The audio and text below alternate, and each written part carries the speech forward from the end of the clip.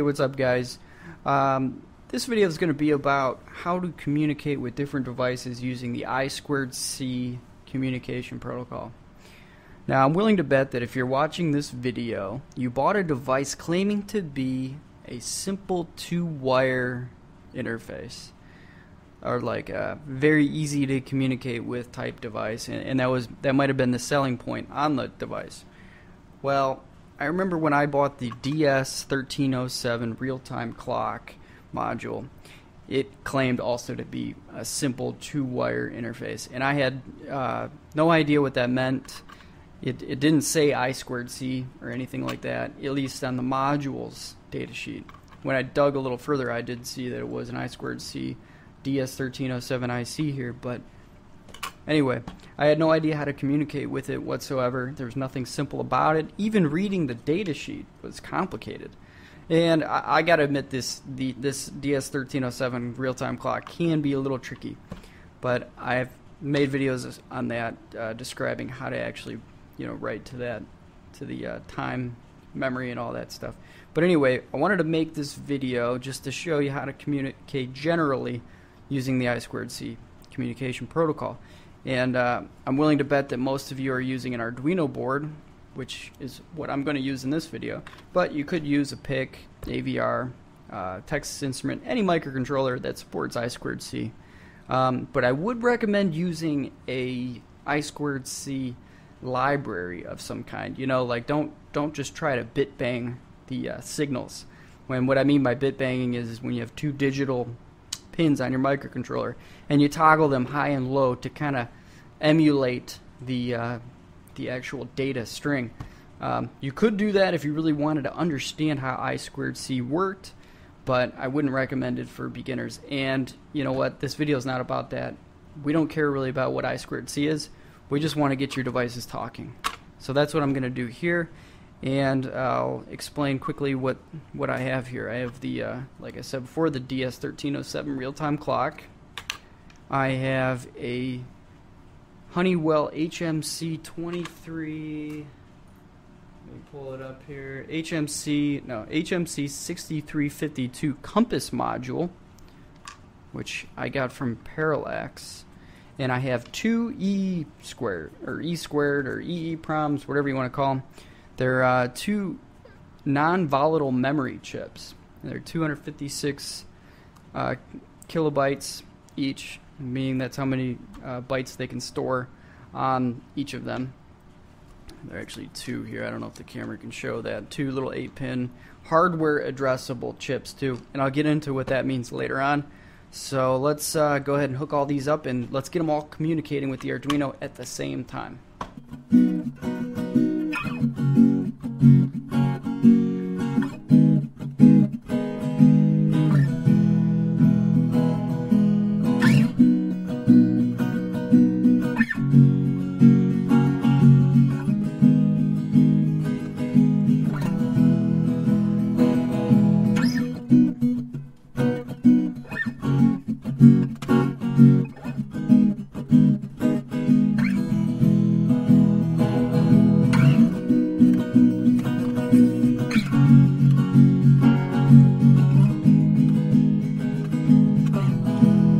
I had a few things I wanted to point out before moving on.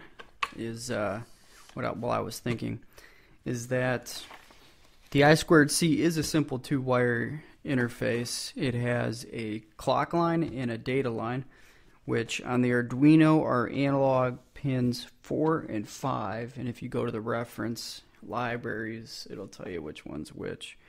But I could just tell you quickly here that the data or the clock line is on 5 and the data line is on 4. I better check that real quick here so I don't screw up. Yeah, data line is on 4.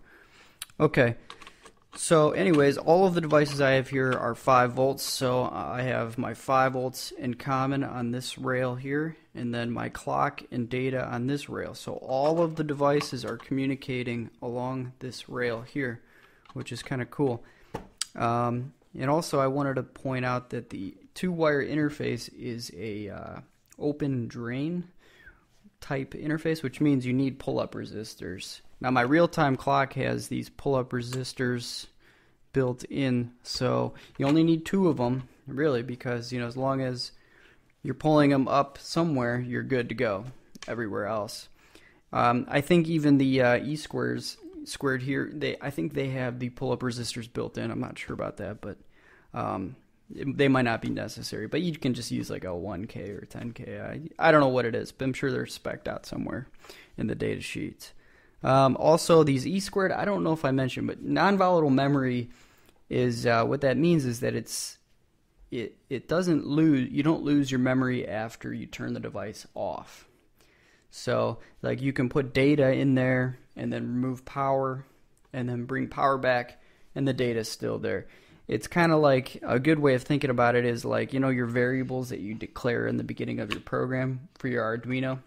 That you could be storing values in there, working with that, doing all kinds of stuff with those variables. But if you don't store those into an EEPROM, after you cycle power, all that data is lost. So that's what an E-squared is. And even some microcontrollers store their program memory inside of E-squares, like the propeller microcontroller. You need one of these in order to work with it. So anyways, everything's all wired up. Now we can go and check out the code. The only thing I should tell you is that these EE-squares have are hardware addressed, meaning there's A0, A1, and A2, and you can pull those either down or up to 0 volts or 5 volts, and then that's what determines what the address is. Just so you know, the first one here, the top one, I pulled all 3 of those address lines low. For the second one, I pulled the A0 high and A1 and A2 low. So, and then everything else, the compass and the real-time clock, have a built-in address that you have to look at the data sheet to find out what it is. Okay, let's move on to the code. Alright, so now we can take a look at the code, and you're going to be surprised how easy it really is to connect to devices over I2C. So I'm going to go through the code line by line like I always do, and also compare the code to how they tell you to do it in the data sheets of these devices. So let's start off by looking at this code, and I'll put this up on my website. There'll be a link on the description to tell you how to get to this code. Okay, so the first thing you do is include the library. You can do this by going down to Sketch, Import Library, and we're using the wire library for I2C. Or you can just type this in. You don't have to actually do this. It just pastes that line of code in there for you to include that header file. Okay, so we do a little bit of variable work there. We go right to our setup. Wire.begin starts the I2C. Serial.begin. We're gonna start a serial window also so that we can monitor what we're doing with our I2C devices, because you might be asking yourself, well, that's great, you do all this code and you hooked it all up, but how do we know it actually worked? So we're gonna actually communicate to the devices, pull data out of them, and display it in a serial monitor window. Okay, and we're going to do that at 9600 bits per second right there. Okay, and that's all there is to the setup. Then we can go right into the loop. The first device we're going to communicate with is the compass. So let's take a look at the compass datasheet first.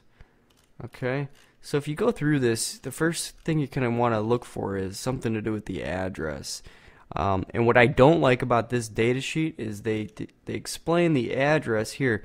The default factory 7-bit slave address is 42 hex. Well, there's no such thing as a 42 hex for 7 bits, right? So what they're telling you though is that they're tacking a bit on at the least significant bit, either being a 1 or a 0, and they explain that here. 42 hex for write operations and 43 hex for read operations. What I want you to do is ignore that. Pretend you didn't see that. What you always want to do with I2C devices is scroll down until you see something like this, like a timing diagram where they explain like how you should be writing to the device and to read and write or whatever. Now the Arduino is going to handle the reading and writing portions. Like the the Arduino library will tack that bit on for you. So the only thing you need to look at is the first 7 bits you're supposed to send the device. Ignore the last bit. Okay? So what we have here is 01000001. That's going to be our address. If we put 42 hex on for our address, it wouldn't work. Okay? This last bit here is for to indicate whether we're reading or writing to the device. Again, the Arduino library handles that for us. So what we do is wire.begin transmission with this right there. And that is the same thing we just saw here. The first 7 bits only. Forget about this last bit. Don't ever put more than 7 bits in for your address. Okay? So we do a wire.begin transmission at that address. Then we do a wire.send of an 8-bit number, or whatever, 8-bit value, whatever you want to call it. Now this is different now. So the only time you're working with 7 bits is when you're calling out the address of the device. When you're calling out memory addresses or sending actual data, it's always going to be your standard 8-bit or a byte, right? So let's go in here. And this is the next thing you send is 8 bits of data for your command of the compass. And if you keep going down, it kind of explains what those commands are. So you send a command here, any one of these things, and you could do all kinds of stuff with this compass. It's even has some internal memory to it. It's got you can calibrate it, you can put it into a sleep mode, whatever. Well, all we care about at this point is actually just reading the rotation in degrees. So it says the command is a 41 hexadecimal. Okay, I hate working with hexadecimal numbers. I prefer with devices like this to send it in binary data. So if I go here and put in 41 as hex, right, 41, and then go to binary, then there's my 8-bit number. Well, actually, they left off the leading 0, so it's 0, 1, 0, 0, 0, 0, 0, whatever, 1. And you put that in there. And we're going to, skipping ahead. You want to put that right here because that's our command. So first thing we do is the 7-bit device address. Then we send the command byte. Okay, wire.end transmission. Now we're just going to hang out for a second. We're going to leave it at that. Then we're going to do a wire.request from of the 7-bit address, device address, and we're going to request 2 bytes. And the reason you're requesting 2 bytes is if we go here, we go to the command byte here. Since we did that, we're going to get 2 bytes back. Response 1 byte and response 2 byte. And this here is showing you the least significant byte data and the most significant byte data. Now think about it. Why would we need 2 bytes to display a value from 0 to 360? Well, 1 byte can only go to 0 to 255, so you need another byte on there to display the rest of the values. So that's why you get 2 bytes back. But this is kind of a pain because you have to combine these 2 bytes to make a single number, right, from 0 to 360. And that's what I do here. I do a wire.request from the device, 2 bytes, hang out for a second, and then I do if wire.available is greater than 0. This is kind of like receiving data from a serial device. Your standard TTL serial commands, whatever. But anyways, we get high byte, wire.receive, and low byte, wire.receive. And these are just variables I named. And then we do a bunch of math here to combine the high and low to create data. And you know what? I don't think it's just 0 to 360. I think it's 0.0 to 360.0. So I think you get an extra bit of a little bit more resolution. I think I don't know. So you might want to play around with this too. I probably did this math in a very caveman style way, but whatever. Then we do a serial.print command compass equals, and we print out the actual raw data we're getting. So if we open a serial window up, and you can see compass is equal to 75, 74, 74, 75, whatever. Ignore everything else you see there. Those are the other devices, and we'll get to that. So I'm just going to rotate this now, and we should see it increase and decrease. I'm just rotating it around. And it'll go all the way around to 360. I just wanted to get it past that point. There we go. So you can get it around 360. Okay, so that's the compass. It's pretty easy to communicate with. I don't see any reason you'd have problems there. I guess the 7-bit address thing is kind of where you want to focus your attention on, because if you just put 42 hex in, that could screw you over. Okay. So now let's communicate with the EEPROMs. Now I have 2 of them hooked up, and remember they were hardware addressable. So if I pull the data sheet up with these guys, here's the data sheet, and they explain that these A0, A1, and A2, that gives you some kind of means of addressing these things, so you can have more than one on your circuit. So the compass came with a built-in address, so I guess you couldn't have 2 compasses on your circuit. Also, I just wanted to quickly mention you have this WP, this write protect, and that's basically like a way of protecting your code, so you can tie that either high or low and configure your device to be write protected, so like you can't write to the device. It's like a read-only EEPROM. Okay, let's keep going. I want to get to, you guessed it, my timing diagrams. Here we go. So here's the first, the address byte as they're showing it. Remember, we only care about the first 7 bits, so they're telling you 1010 and then your chip select, which is what you did to these pins. Did you tie it low, then it's a 0. If you tied it high, it's a 1. So remember, my first EEPROM was 0. I tied all 3 of those pins to ground, so it's 0, 0, 0. So it's 1, 0, 1, 0, 0, 0, 0. And then they're showing also the read-write bit. But remember, we don't care about that. We only need the first 7 bits. The Arduino library is going to handle the rest. So if I go down here to the timing diagram, well, it's not really a timing diagram, but it's just kind of telling you what you should be doing. We do the slave address, and I'll show you that here, 1010 000, and then we send it 2 bytes, and this is memory address. And I just wanted to go and show you that. Wrong data sheet.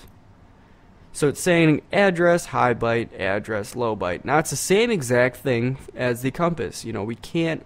The EEPROM is going to have a lot of memory address locations. It's pretty big. It can hold a lot of bytes on a lot of different memory locations, and that's what this is. So you've got the low byte and the high byte representing a single number. Somewhere in memory, this is your memory address location.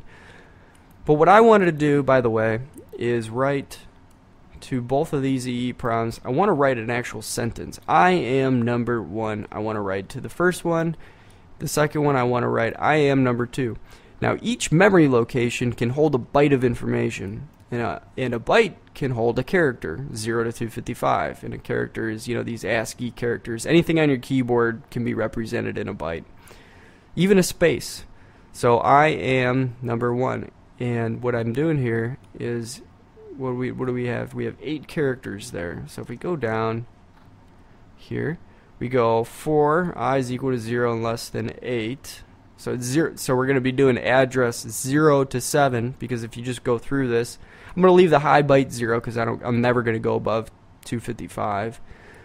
So I'm going to go wire.send to the 0, and then the next time we do this 1, 2, 3, all the way up to 7. We're going to do what we do. Okay, let's go back to this.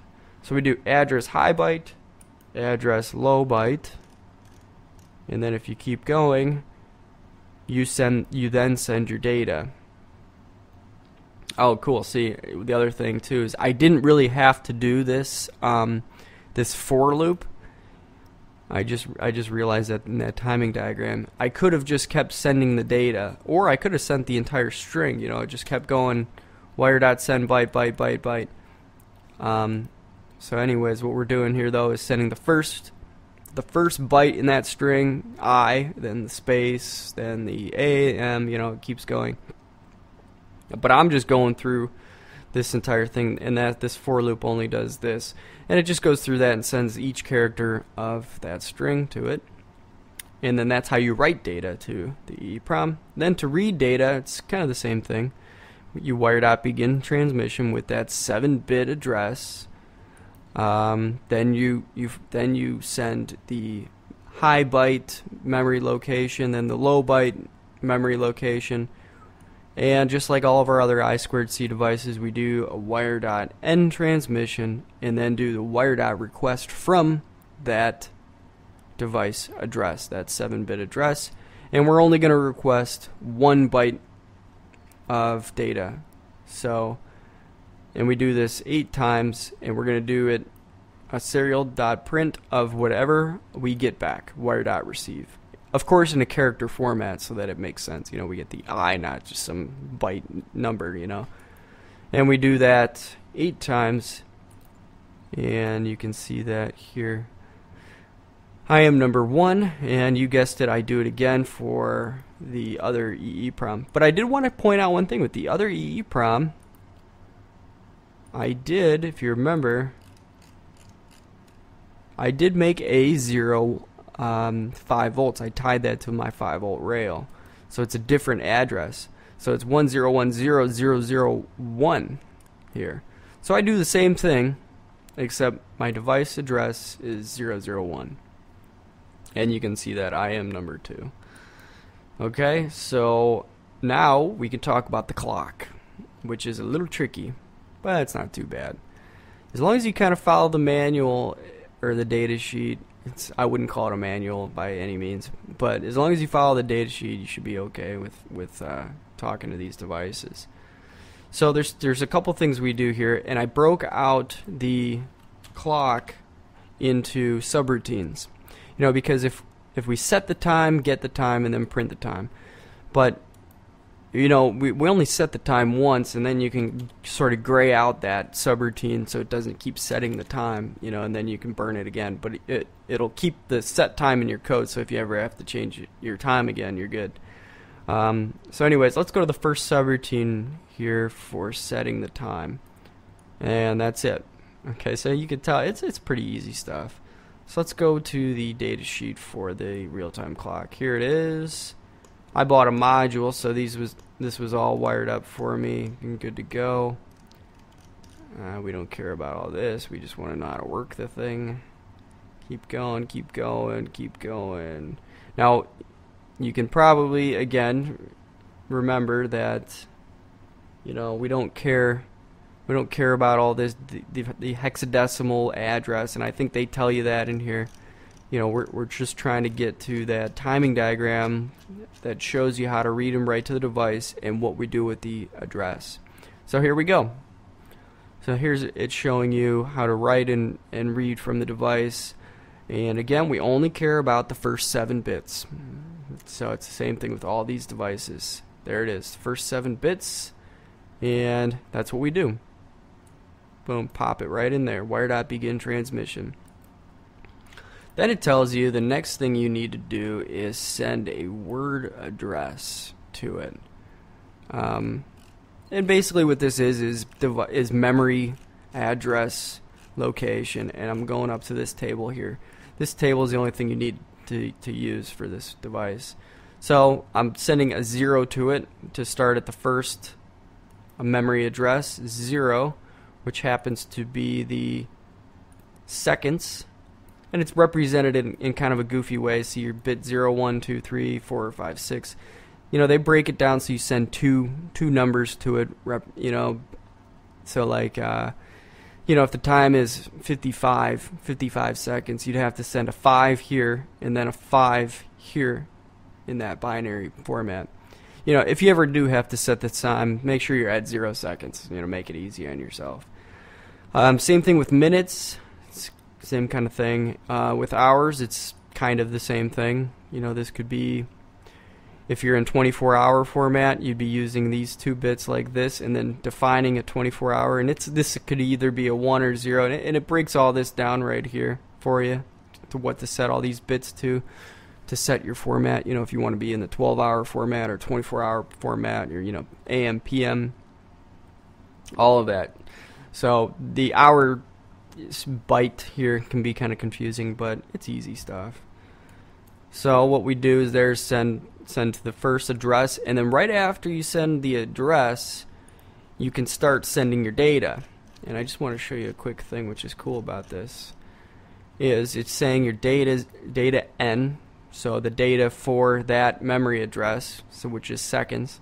But then if you keep sending bytes to it, it goes N plus 1, which is the next memory address, which was minutes, remember?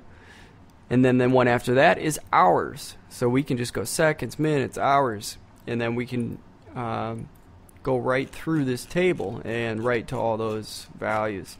And if you go up here, you could go all the way down to year, and then you have some more stuff for control. I guess you could change the speed of this thing. You could even write to onboard memory for like an alarm clock or whatever you want to do. Or what I did was seconds, minutes, hours, and then I bailed out of it. So you can do that too. So you don't have to write to everything. You can just bail at any time. So wire.end transmission. And you can see my hour format's in kind of a goofy way. I don't have a number there because, again, it's that upper part of the byte's got a lot of configuration stuff. Okay, so that's all it takes to write the time. Now let's get the time. And that's a separate subroutine here. Get the time.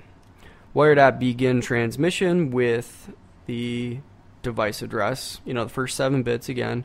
Wire.send, this is the memory address, which is 0. Remember the seconds. Wire.end transmission. Okay. Then we take a break for 10 milliseconds and then do a wire.request from device address, again, 7 bits. And we're going to request 3 bytes, right? Seconds, minutes, hours.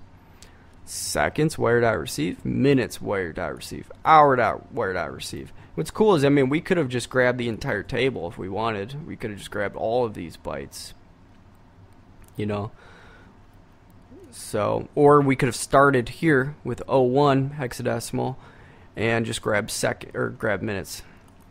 So you can grab data from wherever the heck you want and write data wherever you want. It's pretty easy.